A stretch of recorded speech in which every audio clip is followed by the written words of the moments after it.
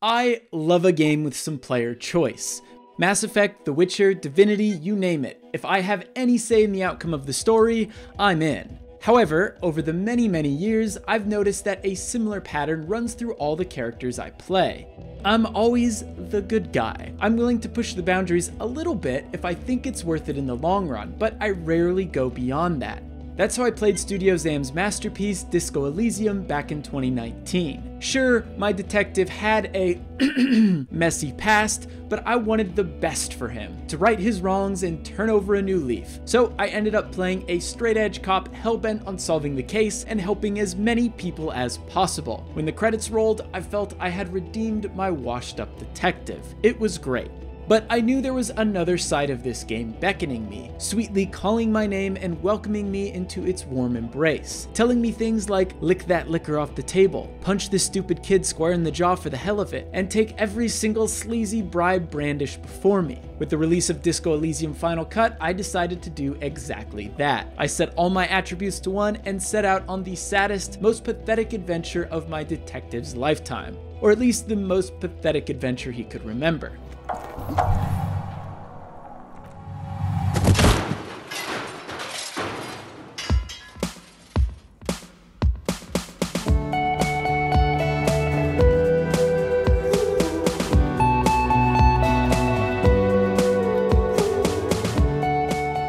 Disco Elysium is unlike anything I've ever played. It's an ambitious RPG that asks you to solve a case to the best of your ability. Throughout your 30-hour adventure, you'll spend a lot of time talking to folks, following up on leads, rolling virtual dice, and probably recycling bottles. Describing it to someone makes it sound like an elaborate, long-winded joke or a pretentious art house game. And as someone who absolutely adores this game, I'd be the first to admit that it's very much both these things. Except both of these things are smashed together in a way that just works. For every twisted locker room style joke, it masterfully prods at the inner workings of the human condition in a profound and unique way. It also lets you do every drug under the sun and become a superstar cop, which is rad as hell. Not the drugs part, the superstar part.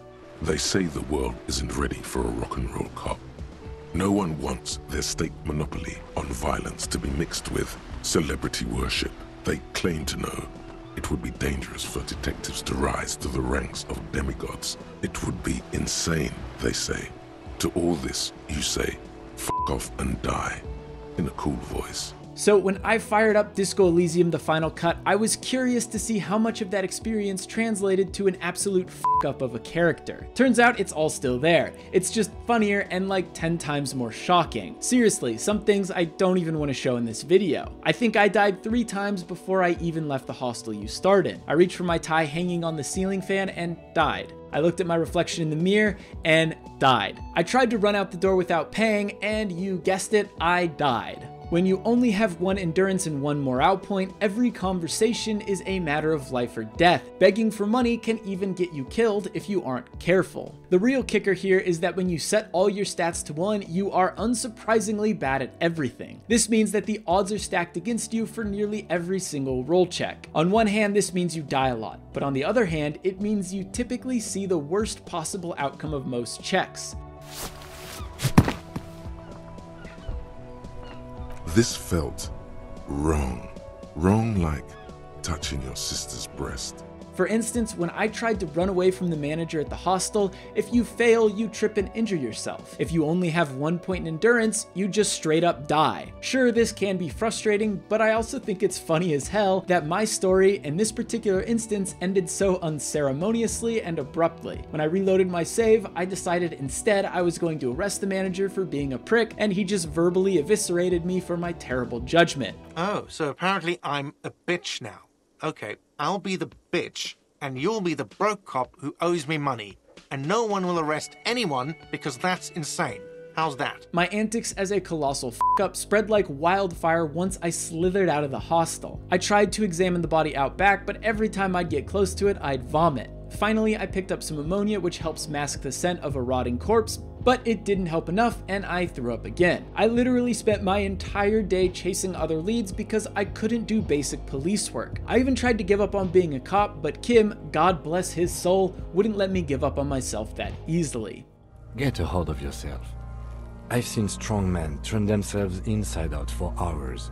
You are facing tough odds here. Alcohol withdrawal makes it considerably harder.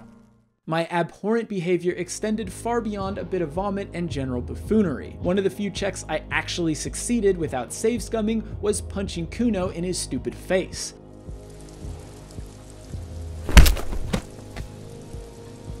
I was absolutely shocked when I passed that check and knocked him flat on his ass. If you've never played Disco Elysium, A, play Disco Elysium, and B, the footage of a grown man punching a kid may be a little off-putting, but I can assure you, Kuno is more demon than child. Until, you know, this game does what it does best and shows you that Kuno is a victim and product of the crumbling infrastructure and deep-rooted corruption that has seeped into his family life. It's heavy, incredibly well-written stuff. But anyway, Kuno doesn't explain shit.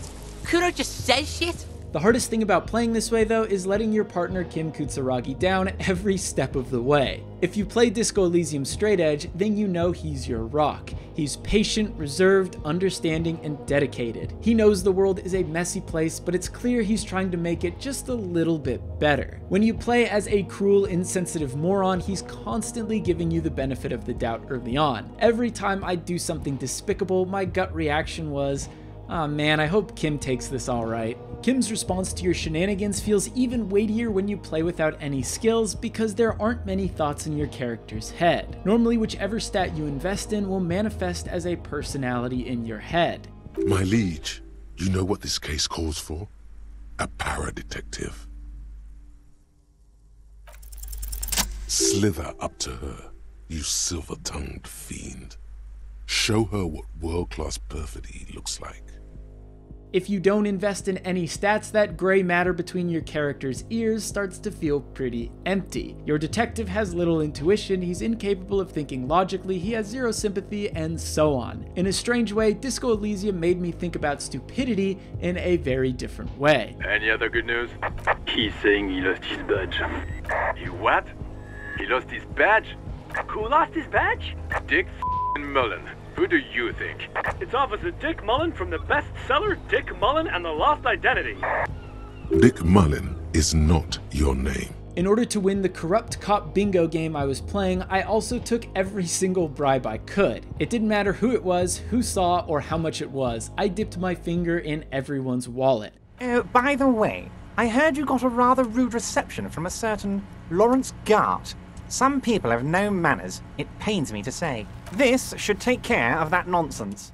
I rationalized it by becoming a communist hobo superstar cop though, so, you know, I think I get points for that. The wealth distribution is unfair, I had no money, and I was famous, so I deserve that money, right? The best part is that I didn't even pay for the damages to the hostel I caused the night before. Instead, I bought very expensive sneakers, a boombox, and big useless speakers. I found the boombox particularly useful for this playstyle because when I equipped it, everyone could hear me thumping mad beats. It's kind of like when you roll down the windows and blast the music in your car because you are so desperate for attention that you'll take any kind of attention at this point, even if it means you being an absolute nuisance. I'm definitely not talking about myself here. Anyway, I didn't only spend my money on useless things. I also bought a lot of drugs. Over-the-counter drugs, under-the-counter drugs. It turns out in this video game, drugs can actually improve your stats for a brief amount of time, but they usually come at a cost. As you can probably guess, when you play a character with absolutely no skill whatsoever, that kind of thing comes in handy. So I indulged.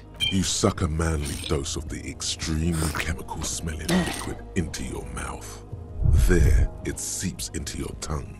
When you swallow, it's already almost all gone. However, because I only had 1 health and 1 morale point to work with, I had to keep some medicine on hand to quell any cardiac arrests or mental breakdowns. Believe me when I say there were many. His slug-like lips move, but all you hear is an echo.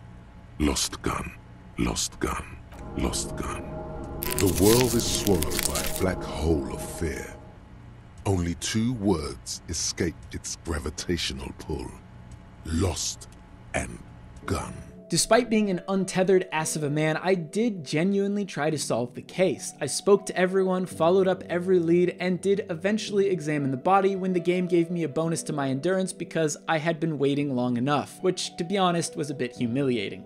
Nevertheless, the case still moved forward in the messiest possible way. No matter how badly I f***ed up, I could still pull myself together and tug on another thread. chase down another lead, or share a smoke with Kim on the balcony in the stillness of the night. And if that ain't a metaphor for life, I don't know what is. Sure, you can die in Disco Elysium, but like some of the greatest RPGs, you can't really fail. If something doesn't work, you can try something else. And if that doesn't work, you can try something else. And if that doesn't work, you guessed it, you can just kind of try something else. And if all else fails, you can just save scum your way through checks, which doesn't really relate to this life in any particular way, at least not in any way I can make sense of it. Anyway, I guess my point is that you should play Disco Elysium and you shouldn't let life get you down. Like my absolute tornado of a detective, sometimes we take the strangest paths to get where we need to be, but that's the beauty of it. Hell, if you don't want to solve a murder case, maybe your true calling is to become a disco superstar or overthrow the establishment through philosophical conversations about workers' rights with a potty-mouthed red-headed kid. And if that ain't a metaphor for Twitter, I don't know what is. Also, unlike my ass clown of a detective, don't do drugs, be polite in the comments, and subscribe to GameSpot.